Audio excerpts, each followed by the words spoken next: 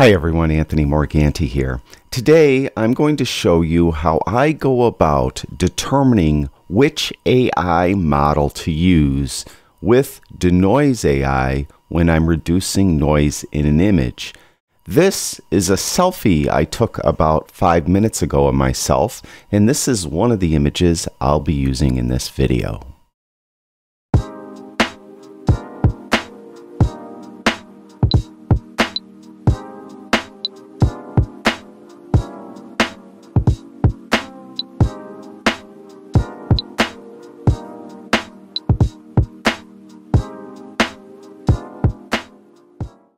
Okay, you sharp-eyed viewers know this isn't really me. This is a picture I took of a white-faced saki at the Buffalo Zoo. We'll be using this image, and we'll also use this image I took of the Erie Basin Marina in Buffalo. So, how do you determine which AI model to use? Well, the way I go about doing it, what I'll do is I'll open up the picture of the white-faced saki in Denoise AI. What I do is I start out with the 4-panel view. They call this comparison view. If you go up to the top right-hand corner and click on view, you could see there's a number of different views. This is the view I start out with. This view allows me to see 3 of the 4 AI models at the same time. Of course, we're looking at 4 panels. The first panel in the top left is the original image with no noise reduction added to it at all. Now directly to the right, and this could vary depending on how you have these set up or clicked, next though is the standard AI model, and you'll notice that I have the settings set to auto. That's what I'll do is I'll start out with all 4 of the AI models set to auto, and this is what I use to kind of narrow it down, determine which one is working better. Now, actually what I'll do before I even go through the models is I'll position the navigator over here in the top right-hand corner to a position in the image that will allow me to see parts of the image that I definitely want to make sure that there's no noise. And that's the white saki's face, but also there's a considerable amount of noise on the background. So I'm going to put it like this so that I could see the background and see part of the white saki's face. And then, as I mentioned, I'll go through the different AI models. We're going to see 3 at any one time. The standard model in auto mode looks pretty good.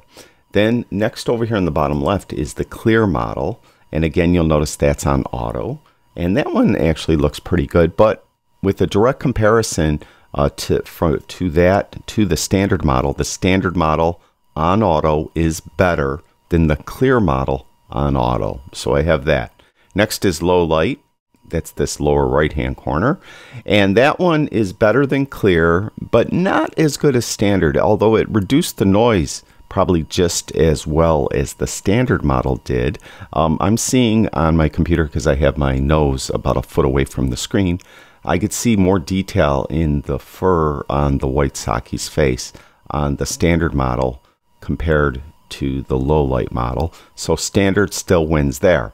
Now we have one more model, this severe noise model. So what I'll do is I'll swap out one, since in this instance, so far standard is just the best. The other 2 aren't as good. I'll just swap it out with either of the other 2. If I had 2 that were really close and one that was far off, I would swap it out with the one that was far off. Let's say the low light model was the far off one. I'd make sure that's the active model. Then just click on severe noise over here and it will replace the low light model with that severe noise model. And actually that one looks pretty good, but still, with everything set to auto, the standard model works best. Then what I'll do is I'll process off of this. Once I determine that the standard model is the better of the 2, or better of the 4, actually, I'll go up to view and I'll go to single view, so that I'm looking at the processed image. Now I have to make sure it updates. Look in the lower left-hand corner and make sure that it is updated. And I'm looking, and it pretty much got rid of the noise. Now if I click and hold with the left mouse button, I'll see a before and I'll see an after. There's before and there's after. So just click on the image with the left mouse button and you'll see a before after. And now you could process off this. This looks pretty good to me, and I'd probably just use it exactly like this. But if I had a tiny bit of noise in spots, I would move the remove noise to the right. If I felt that I could maybe eke out a little more sharpening, I would do that with this slider here. Now this post-processing down here, these are sticky. So these are actually adjustments that I've done on previous images. So they're kind of, when you open a new image, they'll be there. And this is usually the default settings I like to use. Recover original detail to 10 and color noise reduction to 25. So I usually just leave those just like that. One warning, recover original detail. If you keep moving that up a lot, you're going to start reintroducing noise.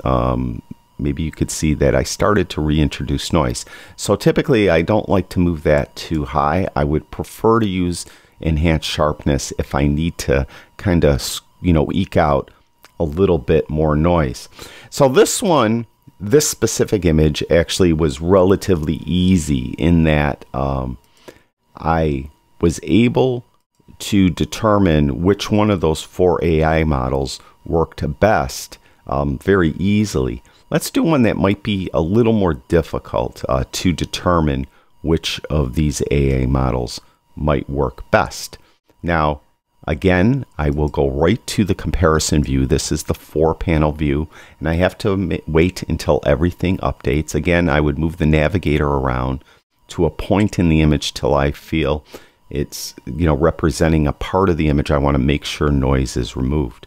Now, again, with the standard setting in auto, it doesn't look that great, does it? It's got a lot of noise. Now over here in the clear setting, that one, it might be a touch better than standard, but not really. It's maybe even worse in some areas. In the darker areas, it's worse. Now, in the low light area, of the 3 that we're viewing, that one definitely looks best. So that one is good. Now the next one to determine is that severe noise. Since I'm going to keep low light and I'm comparing everything to that, I'm just going to click on the standard model to make that active, then go over to severe noise and click on that, and it will replace the standard model with the severe noise model. And the severe noise model in many ways looks a lot better than the low light model. The low light model definitely has some blotchiness in it, but I see more detail in the actual lighthouse. On the severe noise model, the lighthouse is pretty smoothed over. Now, granted, we're zoomed in quite a bit, and no one is probably going to notice in like that tiny detail on the lighthouse on the full image, but still, I want to achieve the best noise reduction with the most detail as possible. So what I'm going to do now, this one's a little more difficult. I need to choose between the severe noise model and the low light model. So what I'm going to do is I am again going to go to the single view. Right now severe noise is active, so that's the one we'll see. So once it renders, there's the severe noise model, again set on auto. And the other one that looked decent was the low light model. So I'll click on that, let that render. And once that renders, I'll look at that. And then now it doesn't take as long to render once it renders that first time. So I could quickly click between low light and severe noise, and it will render much quicker. And still, if I go back to low light, you could see, hopefully you could see it in the video. I'm not sure it's going to resolve through in the video. There seems to be some blotchiness in the sky of the low light model. I don't like that. There also seems to be a little bit of noise in through here, although there is a lot more detail in the lighthouse itself. There's also some noise in this building over here. So let's go over to severe noise. All that noise is cleaned up, but it definitely is smoother. Like it's kind of wiped out a lot of the detail. So what I would do now, since I'm going to leave these post-processing sliders alone, I don't want to move those, I'll move enhanced sharpness up, and I'm going to move it up considerably, probably out like around 75. Let it render. And once it renders, I'll see if that helped at all. Now, it didn't reintroduce any noise, and it marginally increased sharpness. So I'm going to even whack it up even bigger. So I'll bring it up even more. So again, it did kind of enhance the sharpness. It didn't reintroduce any noise. So what I'm going to do now is still in severe noise. I'm going to go to the remove noise slider. I'm going to take that down a little bit and see if that will help me regain any sharpness without reintroducing any noise. So I'm bringing it down to 30. I think it was on something around 47. And as I look at it, it looks actually pretty good. We're starting to see a little more detail, but it's still not like I want it. So I'll just come in and tweak that down to 20. So I was at like 30. I'll bring it down to 20. I'll try to dial it in. All right, it's starting to get that blotchiness that we had in the other mode. So I guess I'll move that back. Maybe 25. We'll split the difference, see what that looks like. And I still got that kind of blotchiness in there. Let's just pop it up to 30 again. Yeah, that's about good with enhanced sharpness all the way up. Remove noise at 30. Now I could come in here and try to recover some original detail just to see if I'm not going to be reintroducing noise. I'll try it up to 20. That actually looks pretty good. Maybe I'm starting to get a little noise in here. So I'm being really fussy for the video. I probably wouldn't be this fussy in real life. So I had it at 10. I moved it to 20. So let's try 15. 15's about as good as I think I could get it. Let's jump back to that low light mode again. I mentioned that we had this blotchiness in here. I wasn't really happy with that. But it seemed to have a touch more detail. It also has more noise in here. So what I'm going to do is I'll take remove noise up to like 75. Let it do its thing.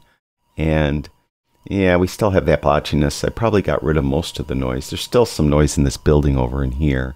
So I'm really going to abandon low light. I don't think low light mode's going to work out. I just don't like this kind of blotchy sky. And the severe noise, the trade-off here is I don't have as much detail, period. So what I'll do is I'm going to apply this, and then we'll take a look at it once it's, a full screen view of it. So I'll apply it, let it do its thing. It's going to save it and do all that. And then what I'll do is now I'll look at it. It was a TIFF file. I started with the TIFF files on purpose. I could have used the raw files, but I wanted to use the TIFF files only because they process much faster. They render much faster than the raw files do. Since I'm doing the video, I wanted them to render as fast as possible. Plus, when I save it, they save a lot faster as well. So we'll open up this TIFF file to full screen. Okay, once you see the entire image, I think you'll agree all that detail that it was lacking, like in the lighthouse and in these buildings over here, really didn't matter. We do have good detail in the foreground area, these rocks that are in the foreground, so that's good. So I think this worked out all right using that severe noise AI model, and then processing off that. Now, one thing real quick, let's open up this original image I used very quickly in Denoise. I just want to show you one more thing, and then we're done. These controls are sticky. As I mentioned, recover original detail. Remember, I had that originally at 10, and for this specific image, or that other image, I moved it to 15, and now it stayed there. So remember that these are sticky. I took severe noise off auto and started moving sliders around, so you're going to have to remember to come back in and reintroduce auto, put these back to the default settings you like to use. Also in low light, I moved that off auto, remember? So it remembers that. So remember to come in and change these settings as you want or as you need. Also, the view will be kept too. We had that single image view before, so we're probably going to want to go back to comparison view because that is the one I prefer to use. And on this one here, we mentioned that the standard model was good, so I'll apply that. So just remember, those controls are what they call sticky. They stay the way you set them the last time you used the application, which is good if you're doing a lot of similar images.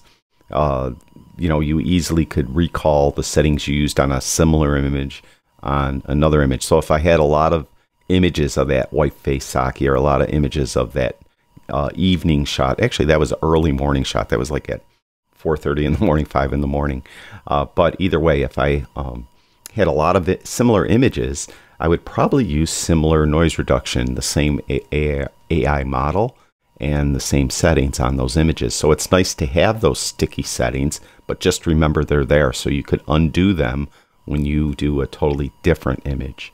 That's it. Thank you, everyone who watches my videos. I really do appreciate it. I'll talk to you guys soon.